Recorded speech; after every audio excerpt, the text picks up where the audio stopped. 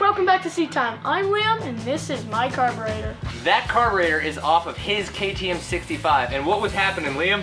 It wasn't working. It wasn't working, and that was because the float was stuck. We tried to adjust the float bowl, but did that work? No. It did not. So, Carb Rebuild Kit. We're gonna try to replace all of the pieces and parts that come with this and see if we can get this carburetor working a little bit better. What do you think? Yeah. Let's do it! Liam, it starts with gloves. We need to take the bowl off. So the bowl, right here, okay? We're gonna take those 4 screws out.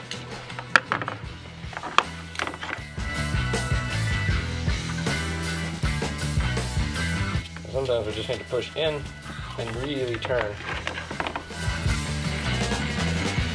Okay, so we've got the bowl off. We pull out this guy. Oh. That was easy. Okay. And then the float comes out. That's our float. This is our float valve. I doubt we can get that to focus, but there's a little bit of a depression that happens here, right? So the float valve looks good, but I'm thinking the seat that it sits in is what is actually going to need to be replaced. Like, where does it actually sit? Like, does it sit in that little... Yep, it sits right in there. So I think what's happening is this is getting stuck. So we're going to take the pilot jet out as well. I don't think it's good to breathe this much oil or gas in it. So that's your little pilot jet. So this one you got to be really careful with, okay? Because of the fact that it's a brass, and you're going to turn it counterclockwise. So this way. Yes. I'll hold it Lefty and you turn loosey. it. It's a curious little piece. Okay, now see, there is a little washer. Washer. It looks gold. Need to make sure that we have those together with our jets. Very interesting, and it also sucks to see that somebody used a star screw there, but other screws here. One question I had is I noticed this little guy is a star, kind of a star bolt, where the others are, you know, just a Phillips head. And is that stock, or did somebody get lazy? I'm kind of wondering, like, I have, you know, the right tool to loosen that guy, so that's not a problem. But I just didn't know if these came stock, as used to be all 4 the same, or this one got changed out, or maybe these other 3 got changed out. Anybody knows? Let me know. So that's the new float, but we really want the new this. They sent us a kit that rebuilds a different carburetor. This is the piece that goes to my carburetor that the float sits in, and this is the piece that they sent us. These pieces aren't the same. Okay, so we need to order a different kit? Yes! All right, we'll pick up here in a second. Got the correct carburetor rebuild kit in. This one is from All Balls. We're gonna see how this goes the second time around, aren't we, Liam? This little guy is for the bolt here that holds that on, which then holds the float valve and the seat that it goes in. And so we think either the seat was worn out or the gasket around the seat. So this is the big part that we're really replacing here, and the valve itself. And then you get that star first, and it's going to be a little tight. Remember to push down. Yeah, so when you're loosening a bolt like that, right, you want to push down. There's a small washer. Okay, so we want to make sure we don't lose the washer then. Okay, I'm going to put these down here so we know that these were different. Yeah, so make sure you push down. Yeah, did you see how it had to break like that? But see, if you don't push down like that, it could potentially strip it out, right? Does that make sense? It's the same idea. I'll hold this, you push down and turn. Almost. Push down straight. Nice, nice, nice. Great job. Oh, that was easy. Okay, check that out. So we're definitely gonna have to replace that. So right now then, we can take this off. We should have replacement for this. This is not a get and repair channel.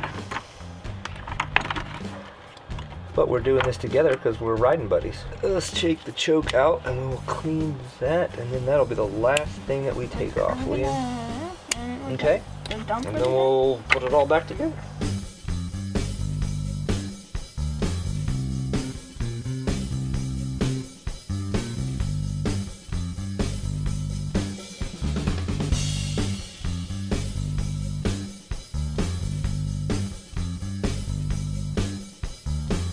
Okay, we got to remember that we have this washer. Okay, let's see how it all comes together. So we'll take this a little bit apart before we put it back together to give it a good cleaning. Okay, so now what we're gonna do is we're gonna get some brushes, right? We're gonna kind of clean all this stuff. Yeah. See how there's like dirt in here, and we don't want any dirt in there. Yeah, that is not. And where's the piece there it is. So we're gonna do the same thing with this. So let's go ahead. You wanna get the pick and slowly kind of pick that piece of paper out. What you need to do is put these on, because we don't want to get anything in your face. I'm not going to do it, but I'm going to show you. So, like, pretty much. But take this and see how there's like some grime here, a little bit of grime there. You're going to, and then you want to kind of use this to kind of blow away some of that. We've got some degreaser too. Is this DW40? That is. Do not point this at yourself. That is Carb and choke cleaner, and it will not taste good. That's why you've got those on. Oh, it smells horrible. Yeah. Oh. Wow, cold. Like, very cold. I know you guys can't feel this, but that is cold. Like, my hands feel like they have, like, the entire North Pole on them. Okay, so now what we're gonna do is we're gonna get all of our pieces and parts, and we're gonna blow them off. Huh. We want to blow through that kind of stuff. Right, and look, there's a little one right here. Okay. That also goes out through that. Oh, it goes out through it. Correct, but we want to try to, okay, practice with this one. Now we'll do another small one. Okay, now see there's a couple little holes. You want to blow into those slowly because you don't want it to come back at your face.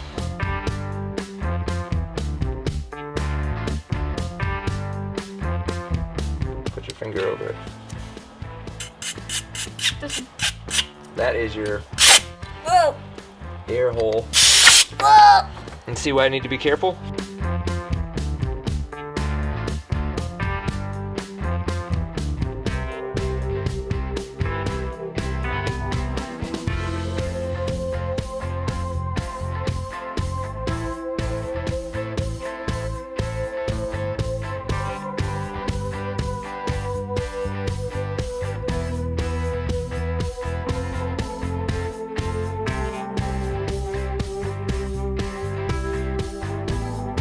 That goes that way. Which way? Which one? This one? Okay, and then we have a new bolt for that. This holds that. Now, does that look like it's gonna work, or does it need to go further down?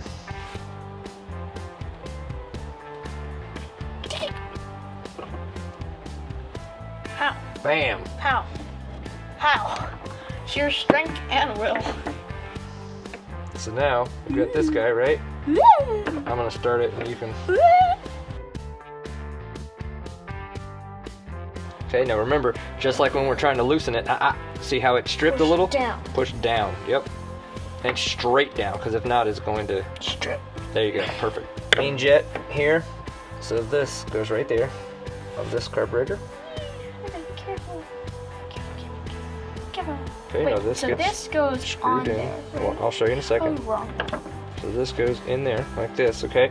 Now, it's brass, so you do not over tighten it, right? You get it snug, and you kind of go, Wait, you see how that? Brass? Yeah, so that, like we just kind of go, boom, and now it's ready to rock. That's brass. Yes, our pilot jet, Brass is pretty. okay?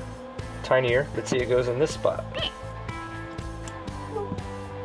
And this is, again, this is brass, so if it feels like it's tight, we don't want to force it.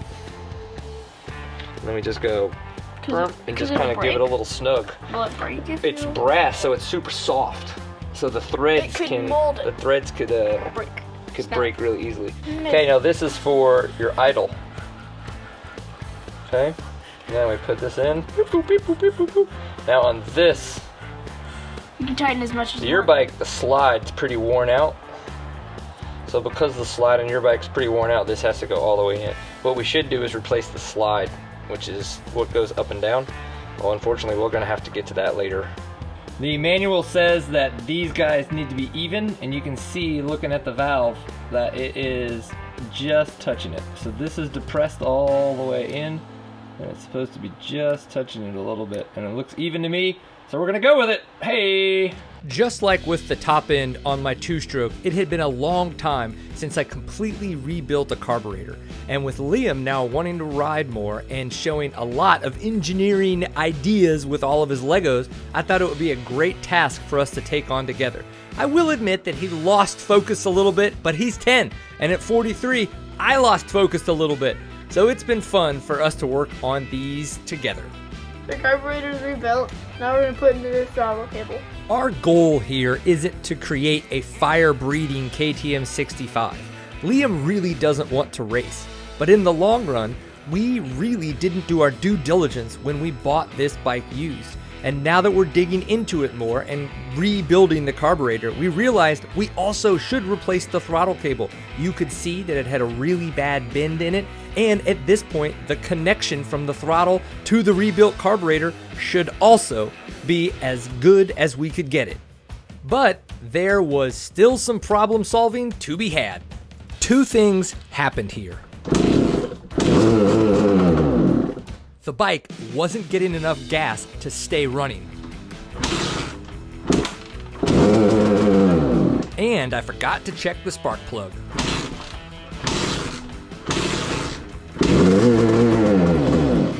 As with any used bike, always replace the spark plug, and also I needed to get back to the float and check how aggressive the tang was. Since I didn't adjust the float tang correctly when I had the carburetor off the bike, I called Morgan from Highland Cycles to get his advice. His advice was to reinstall the carburetor with the float bowl off the bike so that I could play with the float to see when the tang would or would not activate the valve in the seat. This helped me learn so much more about how the float and the float valve work in the carburetor. Here I am adjusting the tang on the float on the bike. Typically you would take the carburetor off, but again, I wanted to see how this functioned on the bike with gas coming out of the tank. Here are two different angles of me raising the float and it shutting off the gas as it's coming out of the bike. Again, really helped me understand how this whole system works, and we can get this 65 working a little bit better. As you can see, with Liam's 2014 KTM 65, it looks like we have the carburetor figured out.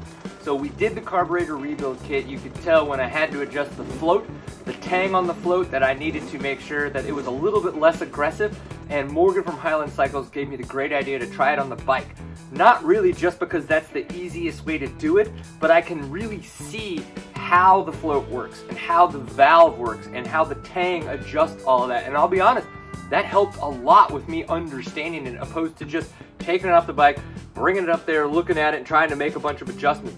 So now I think I understand a little bit more of how the mechanics of what's going on within the float valve, the bowl of the carburetor. But the problem is as you can hear,